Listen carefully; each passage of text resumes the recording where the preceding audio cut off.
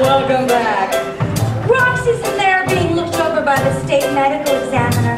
She says she's going to have a baby. Now I deny think of that. Can you imagine? I mean, can you imagine? Do you believe it? I mean, do you believe it? I know a girl who lands on top.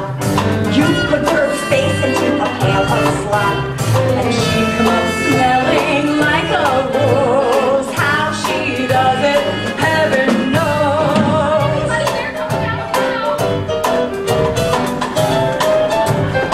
Well, obviously, She is. I know a girl with so much luck. She could get run over by a 2-ton truck, then brush herself off and walk away. How she does it, couldn't say. Doc, will you swear to that statement in court? Yes. Yeah, good. Butterfly. On the other hand, put my face in a pail of slop and I would smell like a pail of slop.